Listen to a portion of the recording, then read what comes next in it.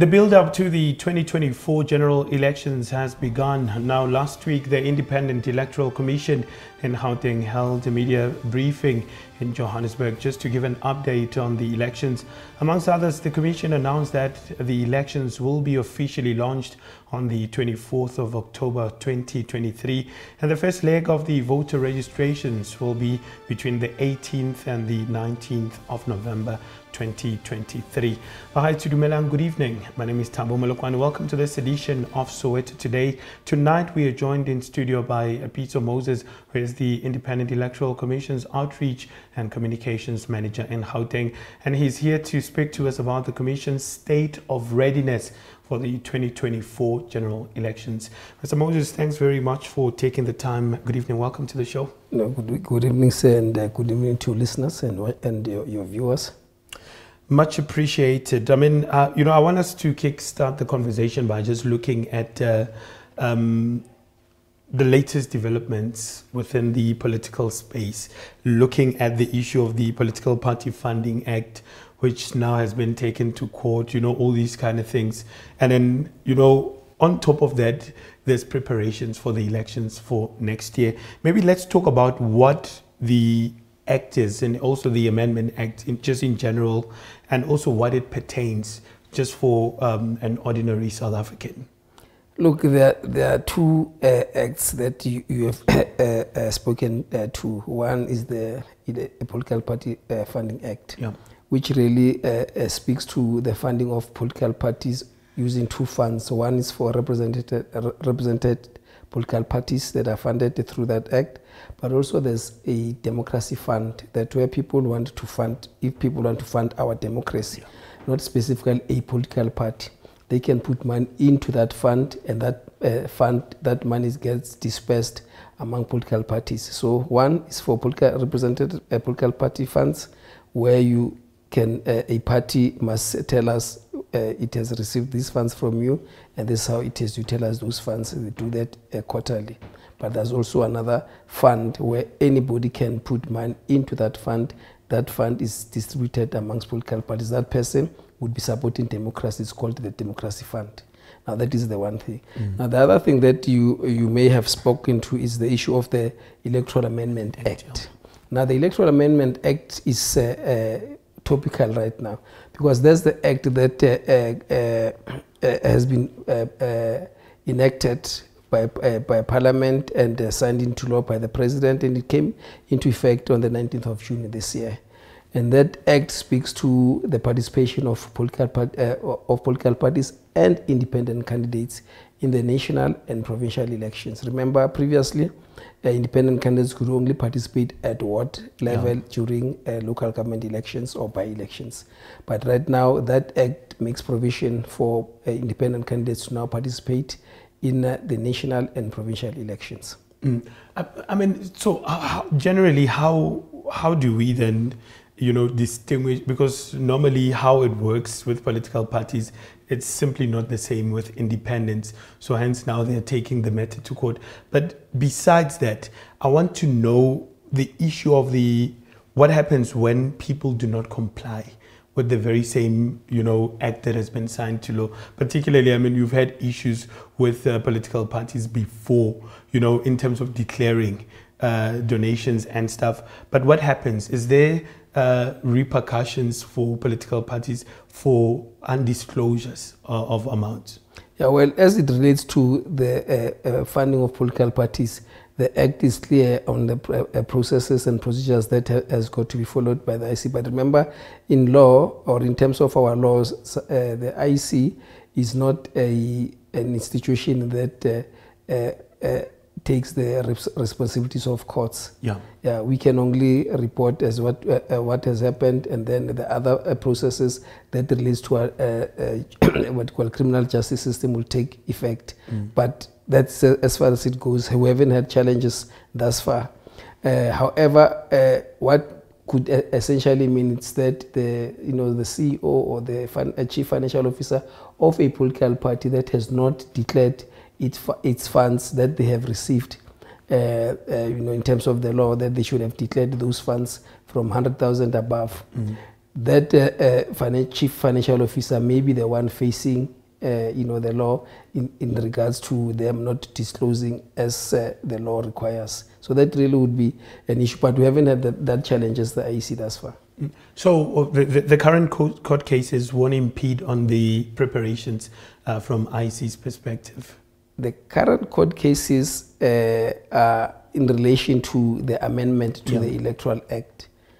Section 57, remember previously, was precluding a South African citizen from participating in elections, and if they win an election as independent candidates or as individuals, to participate in those elections, and if they win, they could then assume office. That was the challenge, and the Constitutional Court has addressed that matter 2 years ago already, in fact 3 years ago already, that in fact that aspect of the Electoral Act, Section 57 of the Electoral Act, was unconstitutional as it relates to only requiring for people to participate in local, in national and provincial elections through a party list.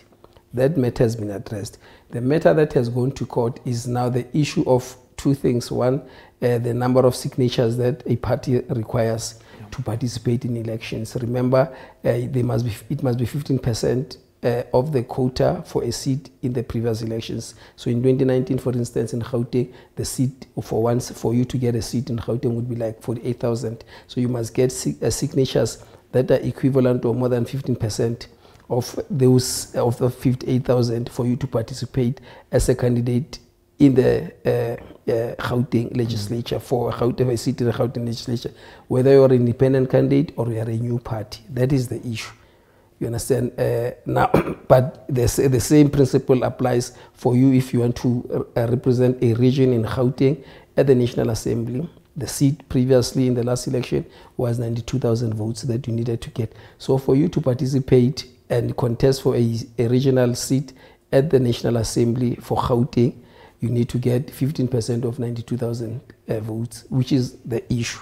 That those that have taken the matter to court feel this is prohibitive because the numbers are high. That's the argument that they make. And then that issue is really about the split between the seats in the National Assembly. Right now, as things stands, the Act says it must be 200 seats that represent provinces in the National Assembly, and the other 200 must be compensatory seats only contested by political parties. Remember, the National Assembly has got 400 seats. So 400 seats, of the 400 seats, 200 must be contested only by political parties, and 200 must be contested by political parties and independent candidates. Now, the issue that people have taken to court is that at least that number should increase, or the disparities should change from 200 to 50, 350. 350 become the regional seats in the National Assembly, and the 50 becomes the compensatory seats, or the seats contested only by political parties in the National Assembly. Now, if you look at that, it has no bearing on our work as the IEC, because all it means is that the numbers would have changed if one party wins. If nobody wins, then the numbers remain the same. So nothing changes for us. We are ready. Very interesting indeed. We are looking forward to that one as it develops. But I want us to park it there. We're going to take a quick ad break. When we come back, we'll look at the preparation of the IEC as we are gearing up for the 2024 elections. Do stay with us. Welcome back. You're still watching Soweto Today. Thank you for choosing to stay with us. My name is Thabo Molokwani. We're still joined in by the IEC's Pitso Moses now, just to talk about the state of readiness as IEC in Gauteng as we are gearing up to the 2024 elections. Mr. Pitso, thanks very much for taking the time and joining us, also staying on. I want us to just look at, the introduction of the third ballot in next year's elections.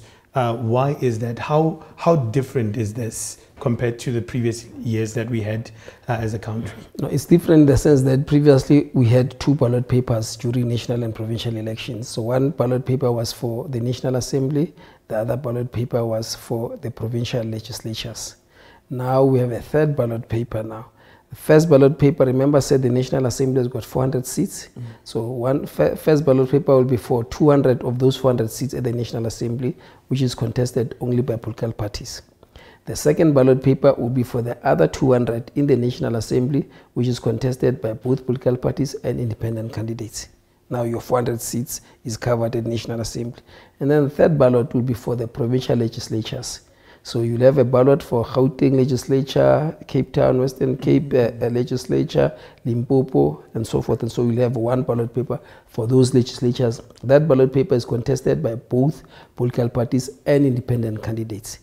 So three, one is for provinces, one is for political parties in the National Assembly alone, and the other one is for political parties and independent candidates in the National Assembly. I mean, you know, over the years we've seen just the morale of young people, just voter apathy, if I may put it that way. A lot of young people are, should I say, demoralized, but I want to understand what are the numbers looking like in terms of registration of young people looking at the previous elections, because we saw that the numbers somehow went down a bit. Look, the biggest chunk of our voters' roll is the people between 29 and 49. So ordinarily those people would be the group that you would argue that they are still youth. Yeah. And when they register, they vote. The only challenge that we still have is really, you know, those youngsters that are between 19 and 25. You know, people are still finding their footing around there. However, this is a phenomenon that is not only a challenge for the IEC. It's a national phenomenon that if you, for instance, go to universities, you'll realize that the voter turnout there in SRC elections is bad. Yeah. You know, at times it would be like 13%, 25%. So that's a challenge for all of us as South Africans to really engage with this democracy, particularly this cohort of South Africans that are the future of this country. That they need to start taking responsibility of the future of their country, because if they don't, other people will. And chances are that they might be having complaints all the time because they see their issues not being addressed by maybe government or political parties or independent candidates that are in government. And that would be precisely because those people may not know what the issues are, because when they submit their manifestos to say this is the reasons, if these are the things that I'm going to do if you vote for me, they don't participate, you see. So that's the difficulty. So you cannot argue for a benefit that you are not prepared to work for. So if South Africans, and particularly the youth, they want to see this country prosper, they need to themselves take charge of their future. And one of the ways of them taking charge of their future, over and above many other things that they've got to deal with as the youth, is to vote, ensure that they vote for the leadership or political or a government that represents their interests as the youth. I mean, our sister country, Zimbabwe, recently had elections. You know, we saw a lot of issues coming out of that country, the issues of irregularities, ballot papers arriving late, stations either not opening in time. Some even, you know, had to be closed and then had to be opened during the middle of the night. How do you, as the IEC, ensure that you know, we do not face the same issues, you know, the same situations whereby you would find that there are ballot boxes, ballot papers that are actually dumped somewhere, or either a car has been hijacked? Look, as the IEC, we do things such as in preparation for an electoral project, we do dry runs. For instance, this weekend, on Saturday, we'll be doing dry runs. We're going to send all of our staff to be at each and every voting station in the province, but which is 2,799. In each and every one, we're going to be standing there with our what do you call the VMDs or the voter management machines that we're going to be utilizing during registration and elections, so that we test that in fact our system can speak to those 2,799 voting stations. So we're going to do a dry run this Saturday. However, on 18 and 19, as you alluded to, we're going to be registering people. So all of those stations are going to be opened that also assists us to see if our systems are able to carry the network is able to carry all the voting stations open at the same time. Even though the focus on the day would be for registering people, but it also assists us in preparations to ensure that by the time we go to elections, we are certain that our computer systems are able to carry the load of all voting stations in the country. So that's the one thing. The other thing, in terms of the issues of transparency at voting stations, I'm sure you are aware that there would be observers, international and local observers at voting station, to make sure that they observe if the process is undertaken the way it should. But not only that, political parties also, and in this instance, independent candidates as well, are allowed to send their own party agents or agents. This time we call them agents because they're both for political parties and independent candidates. They're able to send their agents as their representatives at the voting stations to make sure that they observe that the processes as undertaken by the IEC are above board. So these issues around vote rigging and people not accepting the results at the at the end of voting, we don't have that challenge in the IEC or in the country, because our elections are not run only by ourselves. We are running our elections with our partners, including political parties, including local media. They also are allowed at voting stations, including observers locally and international observers. Mr. Moses, I want us to park it there. We will conclude the conversation after the ad break. Do stay with us. We are concluding on the other side of this. Welcome back. You're still watching Soweto Today. Thank you for choosing to stay with us. We are about to wrap up the conversation. The IEC's Pitso Moses is joining us now just to look at the state of readiness in terms of the organization ahead of the 2024 general elections. Mr. Moses, you spoke about just over 2,700 stations, but I wanted to look at the numbers now and how, in terms of training, of the officials, where are we? The registrations are coming soon. Obviously, you guys are actually on your toes when it comes to that. Yes, indeed. I think, like I say, we are almost at 100% in training staff that will be working at the registration stations, because on the day of registration, those voting stations are called registration stations. There will be 3 people working on those at those registration stations, and all of them have been trained. So of the 2,799 voting stations, each and everyone will have 3 people registering. But also, there's also the issue of people are asking to be visited for registration in their homes or at their old age homes. The IEC is also going to be ensuring that we also go to old age homes, to people's homes that have requested, for the IEC to come and register them in their homes. So we're going to be doing that. So that's really as in terms of our preparations for the registration weekend of 18 and 19. But remember, Gauteng has the biggest chunk of the voters' roll. And Joburg, as you are in Joburg here, of the 6 million, more than 6 million voters that are registered in this province to vote, 2 million of them are in Joburg Metro. So what will be happening in Joburg Metro will be happening throughout the country. But yeah, like I say, as Gauteng, you have the biggest chunk of the voters' roll in the country. The issue of digital migration, we're seeing, quite a lot of people on social media expressing their views and stuff. The IEC previously used a lot of young people, to lure in voters, social media posts, be it Facebook, now it's X, it's no longer Twitter, but, TikTok videos and all these kind of things. You would have ads also on television. In terms of social media, are you going to woo quite a lot of people with the different ad campaigns that are going to be happening? Yes, indeed. Remember, as you said, the elections is launched tomorrow. Yeah. Now, all of those things will then be answered tomorrow during the launch. The strategies that are going to be utilized and how we're going to engage with the youth over and above what we're doing now. Because remember, currently we have employed a number of youth as field workers to go into communities and engage their contemporaries around registering and voting, which is they're providing what we call vote education.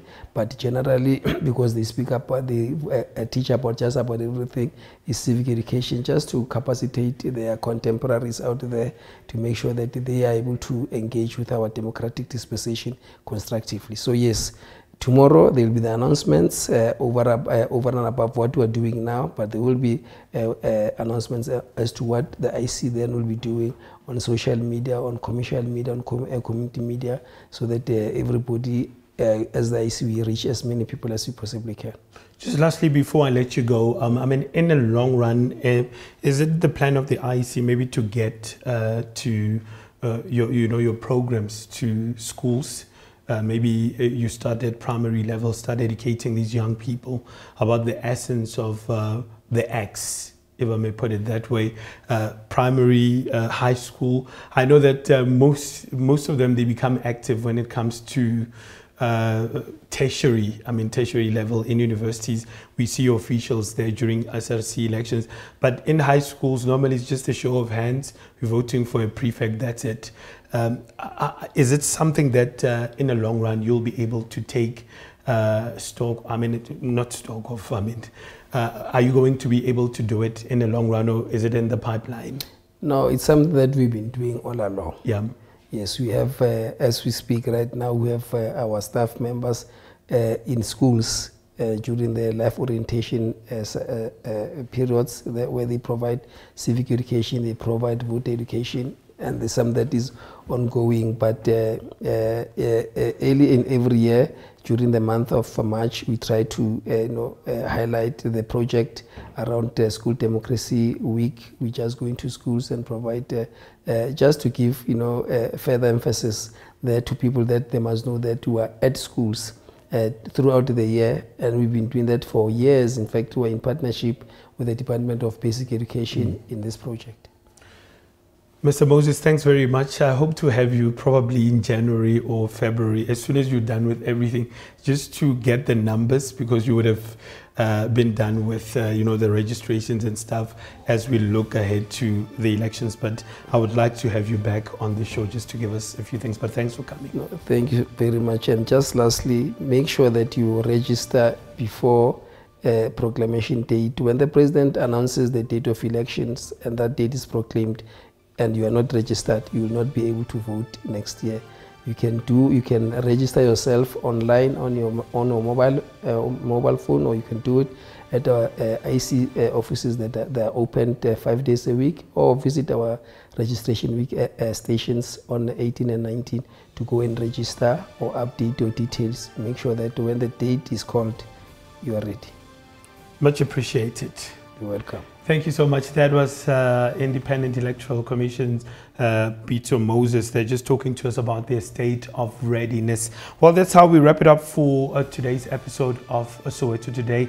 Thank you for joining us. If you want to get in touch with us, simply just give us a call. The number is 081-531-8857, or simply you can send us an email. It's sowetotoday@sowetotv.co.za. From myself, Thabo Molokwani, and the rest of the team, Mas Chabakobal is up next with your primetime news. Until then, good night and thank you for watching.